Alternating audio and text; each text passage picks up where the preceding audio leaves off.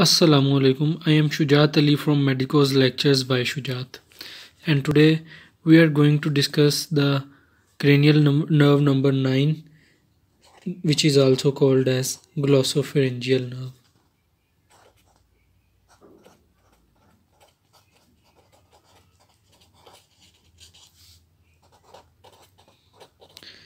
We are going to discuss its anatomy. Here, during this diagram, we will know about the nuclei present in the cranial nerve number 9 and also the location of cranial nerve number 9. Cranial nerve number 9 originates from the medulla oblongata, and from the anterior aspect of medulla oblongata it moves laterally in the posterior cranial fossa and then leaves from the jugular foramen. We have inferior salivatory nucleus in it, and here on the right side cranial nerve number 9 and nucleus ambiguous, and on the left side we have cranial nerve number 9 and spinal tract of spinal nucleus of trigeminal nerve, and also the solitary tract nucleus is present here. Now we are discussing the brief theory of cranial nerve number 9 on page. Whenever we are going to discuss about the cranial nerve number 9 glossopharyngeal nerve, we must know the terminologies. First is somatic visual efferent, second is general visual efferent, general somatic efferent, third is general visual efferent, and the fourth is general visual efferent, and the fifth one is somatic visual efferent.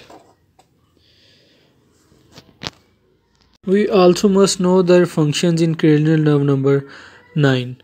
Somatic visual efferent has its function in elevation of pharynx,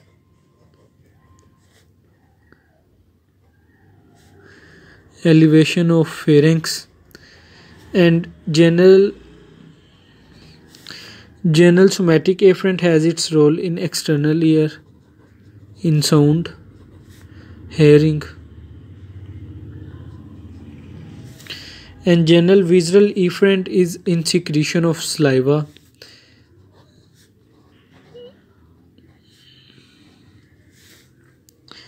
and somatic visual efferent and general visual efferent. General visual efferent is carotid sinus and pharynx. It has its role carotid sinus plus pharynx. And in the last we have somatic visual efferent that has its role in the taste. In tongue it's posterior one third,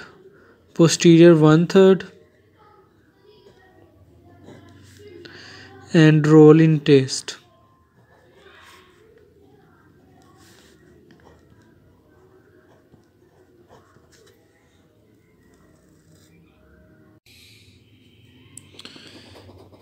Glossopharyngeal nerve basically is the nerve of first brachial arch and contains somatic visual efferent, and general visual efferent. First brachial arch nerve contain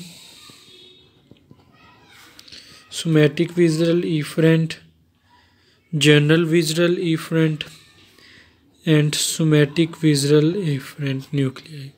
During this presented diagram, we clearly see that glossopharyngeal nerve from jugular foramen enters here, right communication through the auricular branch of vagus nerve, and superior and inferior ganglia are present right here, and from here it differently branching, multiple branchings of glossopharyngeal nerves in different areas and different regions of facial and other regions of the body are carrying on.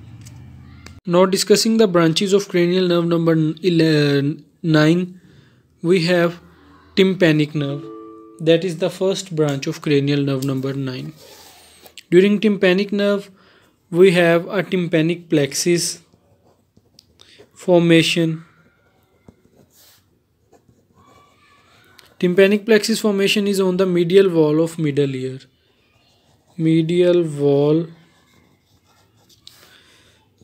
of middle ear.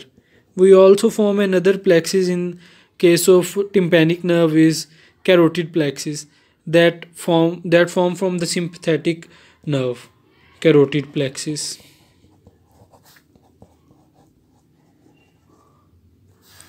from sympathetic nerve.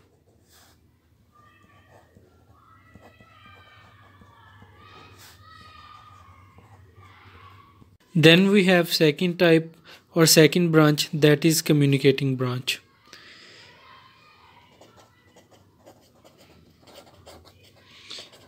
Communicating branch has its role basically to join the auricle of vagus nerve and provide us a general somatic afferent fibers.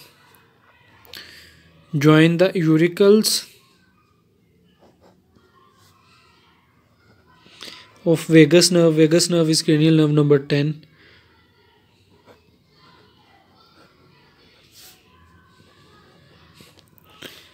And also provide us GSA fibers, general somatic afferent fibers. Our third branch is pharyngeal branch.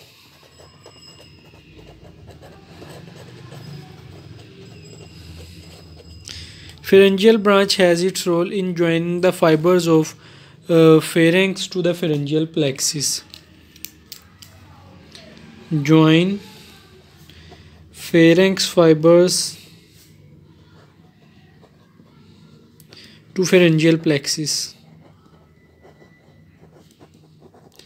Our fourth branch, when we are discussing the glossopharyngeal nerve, is carotid sinus branch.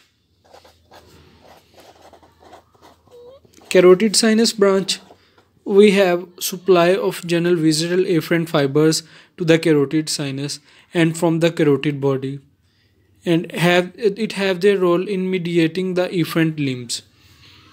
Carotid sinus branch of glossopharyngeal nerve.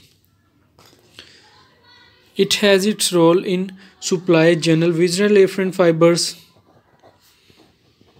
also noted as GVA, to the carotid sinus, plus mediate the efferent limbs.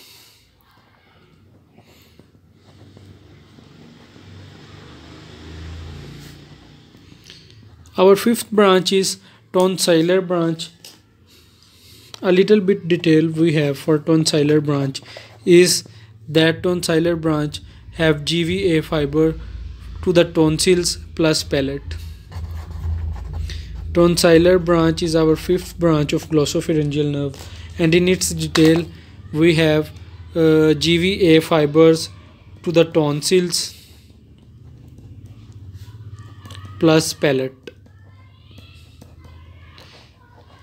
And our sixth and seventh branch is consequently the motor branch plus lingual branch. Motor and lingual branch.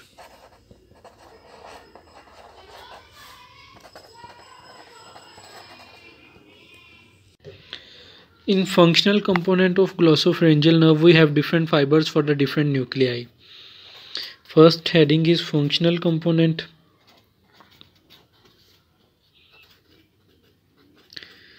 During the functional component, we have basically three fibers.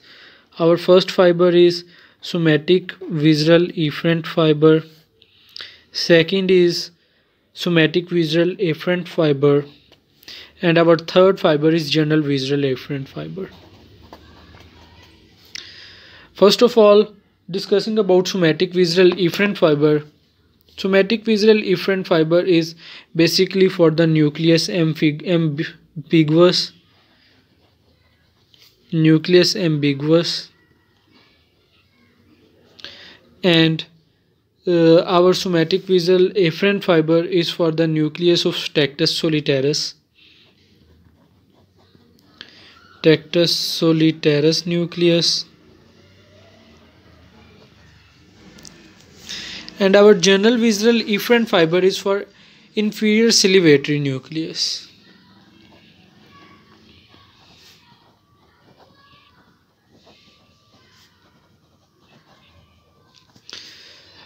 It's basically the detail of our glossopharyngeal nerve. Inshallah, in the next video we will discuss about the histology of small intestine and also about large intestine. Thank you so much.